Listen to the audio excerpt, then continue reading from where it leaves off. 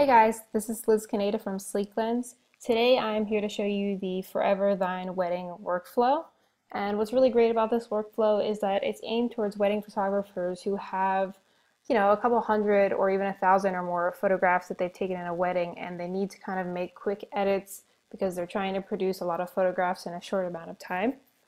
So this workflow comes with 112 wedding presets, so that really gives you quite a variety of options. And it comes with 23 brushes just to make any small adjustments you want to your photographs. So I'm just going to go ahead and start and have this photograph pulled up. And the first thing I'm going to do is I'm going to go to my Forever Thine presets. And right now I'm going to go to my base presets. And for this photograph, I'm going to use the base warmer. And then I'm going to go ahead to my tone and tint presets. And for this one, I'm going to be using Fading Dream. Now, even though these presets are one-click edits, you can go over to your navigation over here and change them or tweak them. So for this, I'm going to go ahead and open my Basics tab, and I'm going to change my tint to 45.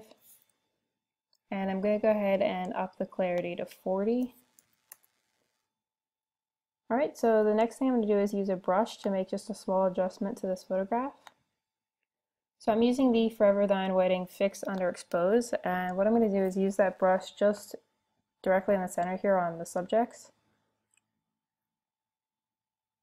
And then I'm just going to hit New and do it one more time just to bring a little bit more light here in the center. Alright, so that took me all less than maybe a minute, and as you can see, we've already improved the quality of the photograph. It's kind of added that really nice, warm, dreamy feeling for wedding photographs, and it was pretty quick. So I'm going to move on to another photograph now.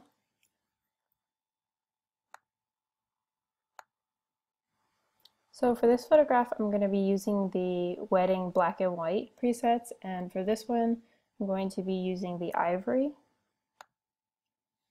And I'm just going to tweak this preset by putting my whites up at 31. The next thing I'm going to do is go back to my brushes just so I can make a few small adjustments. So going back to the wedding brushes, I'm going to go with the shiny and bright, and I'm just going to be using this generally all on the subjects here.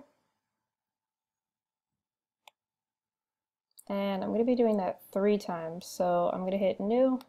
I'm using the same brush to do the same thing. This is kind of just bringing the shadows up a little bit, just to add a little bit more light to the photograph. And I'm going to do that one more time.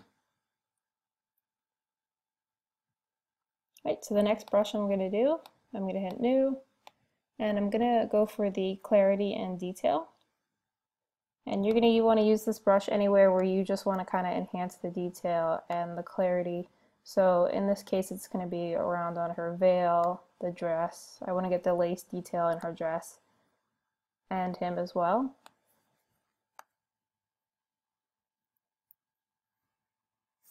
Okay, so here's the before and the after. So it only took a minute or so, and we've already made a quick edit to this photograph. And I'm going to go ahead and show you the before and after for this one as well. I don't remember if I did that earlier. Alright, so moving on to our third photograph here. For this one, I'm going to be going into the wedding film presets. And I'm going to go ahead and use the Breakfast at Tiffany's, which has really added kind of a nice contrast to the photograph and just really given it a nice kind of brown sepia tone. Alright, and next thing I'm going to do is I'm going to use a spot removal tool just to kind of get rid of this weird thing in the street here.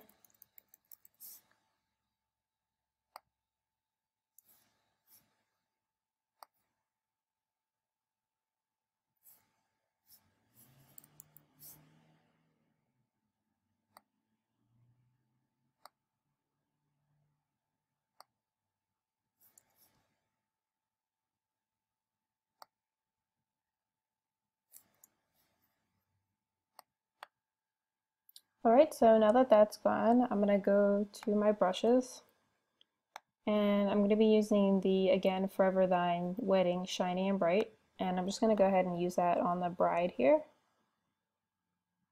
A little bit on her veil as well. I'm going to hit new. I'm going to start with a new brush, and I'm going to be using the Wedding Fix Underexpose. And I'm going to be using this on the bride just to add a little bit more light to her, and then I'm going to be using it on her bridesmaids in the back as well. And I'm going to turn the exposure up just a little bit.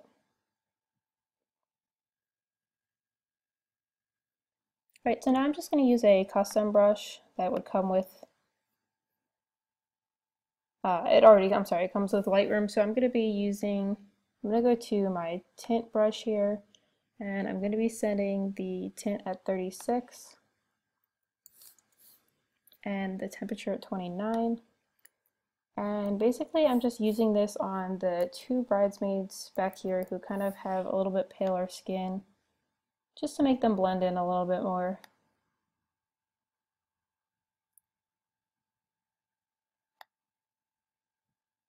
Alright, so I'm going to go ahead and close out my brushes, and then I'm going to go and I'm going to tweak this just a little bit by going down to my detail and just sharpening it just a little bit more. So here's the before and the after. So we've really brought out the subject, which is the bride here, and we've added a kind of nice sepia tone with these muted colors and just a lot of contrast and light, and overall it just has a more professional and polished look.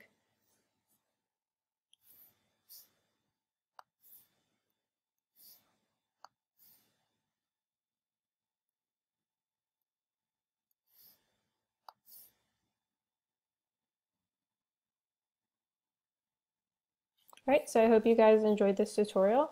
If you're in the wedding photography business and you need to make a lot of quick edits, then this is definitely a workflow you should check out.